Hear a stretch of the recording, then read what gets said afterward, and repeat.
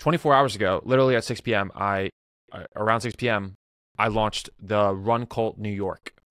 This is something that's been in my mind for probably like 3 to 6 months now. To set some context, it is 6:30 p.m. I haven't showered in like a day. I am incredibly thirsty. I've had to pee all day. My neck hurts from being at a screen looking at a computer. I'm not sure what triggered it first, but my friend Danny Miranda has this awesome run group in Austin, Godspeed Run Club, which I may or may not have came up with the name for. There's Tyler Swartz and Endorphins running in New York. The running club culture in New York is massive. I've kind of trying to figure out how I wanted to do it, what's unique about what I could offer. And also, I was on the journey of becoming a runner myself. 5-6 months ago, I was barely moving out there versus now when I can somewhat move. And so, I think it was the perfect timing. And I didn't even plan to do this yesterday until probably yesterday morning. It just hit me that this is it. This is the moment. Friday, we're launching this, and Monday we're running. It's going to be the first run. And so that is how obsession happens. That is how your life changes. You never plan it. You just act without even thinking about it. Like when I started this fucking movement to begin with. Sorry, I'm just a little fired up right now. When I started the obsession movement, people probably look at it like some big calculated thing that happened over years, and it was, but it wasn't.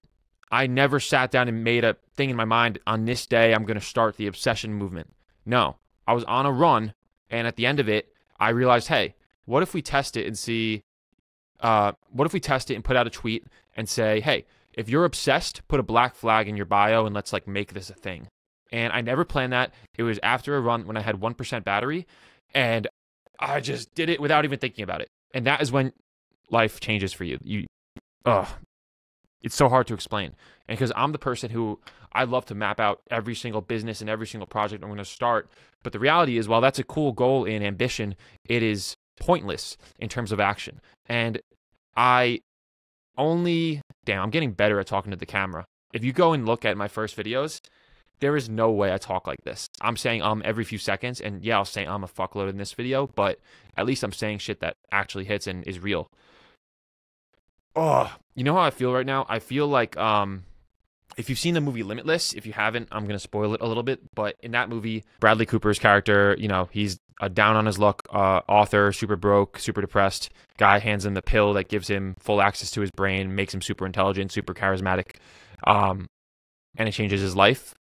This pill, NZT48, I think, or something like that. And I'm going to spoil the end of the movie, so just skip the next 30 seconds if you don't want to hear it. But towards the end of the movie, he's progressing in life. He's going to freaking become president of the United States. And this guy comes to him and he's like, we shut down your lab. You can't make it anymore. And he says, don't worry. I'm off it. I'm off it, Carl. I don't need it anymore. Shut down the labs. That is what obsession is like. In the beginning, it is a drug that you are new to and you need to get more of. And when you go in those moments of all-nighters, you get high off of it and you want to stay up all night and you can't control yourself. And then you crash and you're like, oh, what did I just do? I'm not like this. This isn't normal. I need to go rest for a week. I need to go relax. But the more you put yourself in that zone of obsession, the more it becomes normal. And eventually it doesn't become a drug. It just becomes you. It becomes this nonstop feeling you have of energy. And that is how I felt the last few weeks. You should be able to feel it listening to this. I literally cannot control myself. I am in constant motion and action and creation. And I sound like cringy right now, but that is actually what I'm doing. My life has changed more in the last 3 weeks than it has in potentially the last 3 years. And I just feel this unstoppable energy. And there's a lot of reasons why that is. One big reason is I'm putting my face out there. You're watching this video, you're looking at me, and I didn't post my face online for 4 years, almost 5 years, because I wasn't ready. I wasn't the truly obsessed person to do that. And so some people might look at my content and be like, oh, so was your content fake all the time? No, it wasn't. It was just the obsessed part of myself writing reminders to the Zach I was living, which was not in great shape, not making money, just down on his luck. That was the voice writing. That was the voice you've been reading this whole time. And now you're still reading the same voice, except I'm closer to that person. because I'm doing the right things and I'm living with obsession. I'm basically living in the office. I haven't left. I've been looking through this type form of Run Cult applicants for like 24 hours to make sure that we have a sick group on Monday. And this Run Cult was after an insane week where I was nonstop doing shit. I've been doing these videos every day, and I have never been happier than this like time in my life. I can't explain it. That's why I feel like I don't need energy. I'm barely drinking caffeine. I'm barely drinking water. This isn't good because I'm running 18 miles tomorrow, but I feel invincible right now, which makes me scared that I'm going to get hurt or crash, but I genuinely am getting so much energy out of the output I'm doing. I was craving an extreme goal and extreme output, and I wasn't all year. Like if you followed me all year doing anything, I wasn't, because I wasn't in the right headspace. I wasn't making the right decisions personally. But I did make those changes over months and over like the last year and really over the last like few years. And now I have more than ever feel like I'm living in obsession and living on that path of obsession, getting further down that path. I feel like I got through the dark place the last like year. And now I'm exiting, I'm still in it, in, these hard runs and these hard moments and these hard conversations. But I'm exiting that dark place, and now I'm going to go really somewhere special. And the words I've been writing, and the words I've been writing and the community I've been building are compounding in a way that I didn't realize until, like I said, the last 24 hours. Everything changed with this Run Cult. I really realized, I have to keep calling it a Run Cult, by the way. It's really easy for me to call it a Run Club because that's like what these things are called. But this is different. This is a Run Cult, and that's what we're going to call it. I'll explain the Run Cult in a second if you're not aware of what I'm talking about. But the last 24 hours, I realized I've been doing something real. And what it just took was for me to put my face out there a little bit for people to connect with me and my message more. Because I think I had that trust over years of writing. But because there was no face attached to it, it was just words. There was nothing to it. And this is not coming from like a selfish standpoint of me feeling like, oh, I'm getting this attention now. No, it's like people have something to, I am an example of obsession now. And people can look at me and look up to me in a way they couldn't before. I really think these videos are going to change things. I can't explain it. I just feel like the next 6 months, the next 12 months are going to be absolutely insane. Like today, I got some insane text that just blew my mind that could not have happened if I didn't have the momentum going from the last few weeks. And the biggest thing, like I said, in the last 24 hours that changed is I put out this tweet. I said, hey, we're starting a Run Cult. It's invite only, which unlike any other run club. Every other run club is super inclusive. Anyone can come, anyone can join. It's happy. We're going to have different paces. You can go really slow. It's just for fun. This is different. This is a Run Cult. You have to be invited. You have to be approved by me. You can tell me if you want to come. You can apply. But I have to go through your profile. I have to make sure you're cool. I have to make sure you're not just like, oh, I want to, meet people. No. I want you to meet people. That's important. But you have to want to get after it too and, meet, people who are going to change, people who are awesome and ambitious and they're going to change your life. So yeah, the vision with this run cult blew me away. I thought we'd get maybe like, I don't know what I thought. I don't know. I just knew that there was this insane momentum I've been building around New York City, around running, and around obsession. And this is the perfect vehicle for it. What's insane about it is this Run Cult basically allows someone, if they followed me, to come and experience the shit I'm writing and talking about all day. You get to experience obsession in the vehicle that I think is probably the best physical vehicle for it, which is running, because anyone can go and do it, and you can do it every single day, and you can push yourself as hard as you want. So now, once a week, every Monday, 7 a.m. in New York, you can come and freaking chase your dark side with me. Go to the dark place with me. We're going to go together, and it's going to be great. These aren't really going to be... These runs, the way I want to do it is I want you to be able to go easy or hard, right? So like for me, this is really going to be my easy day. My hard days, I like to do alone, and I don't think that's going to change. I'm like treating my hard days like I'm a professional athlete. I can't do that with a group of 100 people, right? And so these easy days, what they look like for me is probably other people's hard days, to be fair. It's like, running 5 miles at like an 8:30 pace for me is like nothing, but for some people that is tough or impossible. But we're going to do sprints at the end. Those sprints are really important. I started doing those because I'm training for the Austin Marathon, which has hills, and my coach, Jonah, put them into my easy runs. So at the end of an easy run, I would do some hill sprints. And they just felt fucking amazing because I haven't sprinted really in years. And I would bring people on those runs, and we would sprint, and they would feel alive. They would feel like animals for the first time in a long time, and they would feel so good all day. And they would tell me that. And I'm like, wow, why don't we end a run club Run Colt with sprints. It's going to be great. Everyone can sprint for 20 seconds, 4 times. It's not hard. And you go as fast as you want. That is like better than any cold plunge, especially in the cold. Oh my God, doing sprints in the cold is insane. You feel so fucking good. So that's the plan for the Run Colt right now. It's like, this is like the rough plan, I'll tell you, because this video will come out tomorrow. This video will come out on Sunday. So, or Monday after Run Club. I don't remember. I might. This video will probably come out Monday. I'm not missing a day of editing videos, but I'm going to upload this video, yesterday's video, the morning instead of that day, just because my uploads are so messed up right now because I'm uploading at 2 a.m. and I want to just get it off that chain. So like I'm finishing the video today, but I'll upload in the morning. I don't feel like I'm cheating then, and just instead, because otherwise I'd have to edit 2 videos a day to catch up, and right now I'm not at that level. I'm too busy. Anyway, the vision with Run Colt right now is like have at least 50 people probably come to the first one, maybe more, maybe 100, maybe more than that. And that's just with, a few tweets and a few story shares, which is pretty sick. I was debating posting it on my main feed on Instagram, but I don't think it's necessary. I might just for fun, because how this started was we were going to build like this super curated group of savages, just like really fast runners. But then I realized like I don't want to run fast on my easy days. Or with a group, I want to run slower. Personally, I'll run fast with people sometimes, but like I said, I like to do my hard days mostly alone. And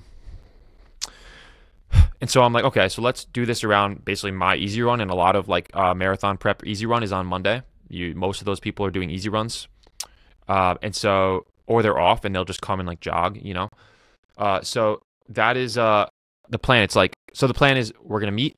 I'm gonna get everyone in a circle that's inspired by Elle, who runs the walks in Austin, and Danny does it too, I think, with his run club, inspired by her.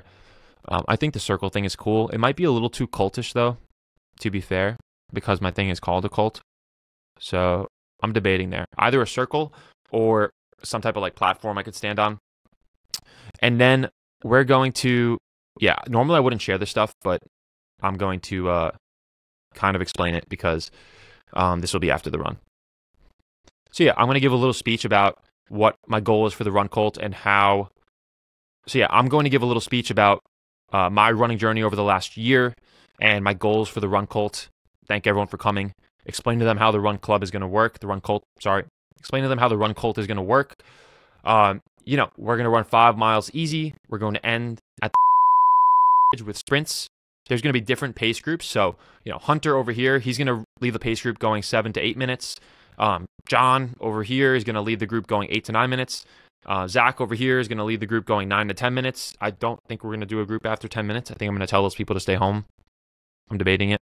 I have to do a poll and see what paces people are going to run tomorrow, because that kind of decides it. Because if a lot of people are doing 10-minute paces, then it's like, do I want to kick them all out? I don't know.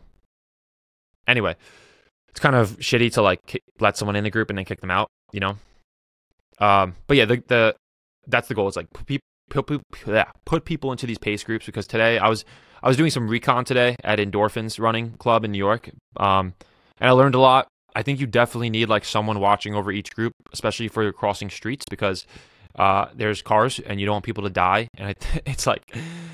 It's kind of fucked up. Like, if you think about it, if you run a street of traffic coming with like 100 people, it's like the cars should stop, but they don't legally have to, right? It's like, or not that they don't legally have to, but like they have the right of way. It's like you don't. So that is scary. And unless there's someone being like, stop, it can get kind of fucked up. Especially because I really just want to run. I want to run through the streets. That I think is like the pure Run Colt vibe. It's like running through the streets of Manhattan. That is epic. And so, I'm trying to talk through this like logically. And so, I gotta drink this. This is really good for hydrating. The coconut water, but the purple or the red one, I don't know what that means. This is really good for hydrating, getting some carbs in. The coconut water with I don't know what it means when it's like red versus the clear one, but it just like tastes a lot better. The clear ones, like, I can't really drink, even though they might actually taste the same, and I'm just dumb with colors.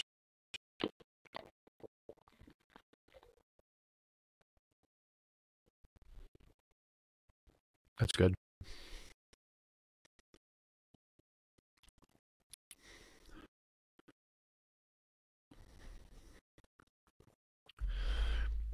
And so yeah, so that's the idea. So put people into pace groups, put people into some rough pace groups, have one person kind of watching over, and then we're gonna run. And it's 5 miles, so people running 7-minute pace will be there.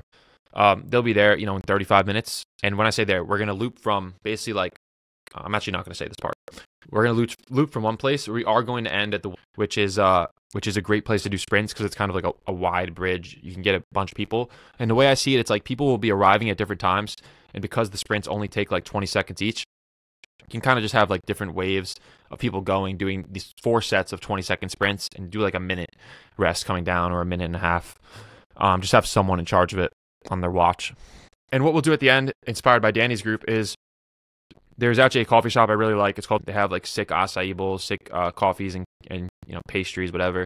We'll all walk over there. We'll get coffees. We'll get some food. Whoever wants to hang out can hang out. Whoever wants to go or needs to go to work can go to work.